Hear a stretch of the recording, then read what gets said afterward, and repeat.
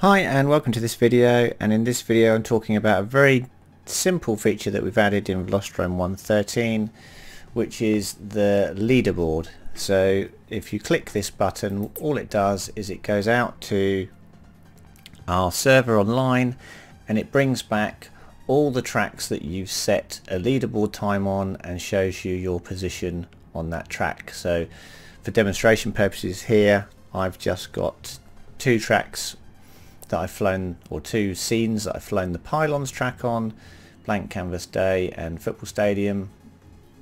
And because it's 1.13 and nobody's set any times on 1.13 yet, I've got position 1 on both of those tracks.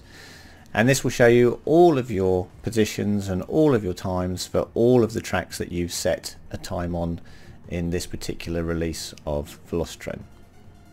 You can't see previous releases, it just shows you times for the release that you're running. So in this case 1.13.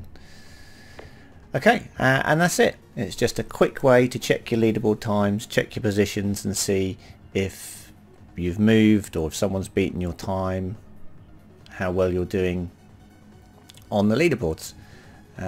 Ordered by scenery and ordered by track. Okay, that's it, and I'll see you on the next video.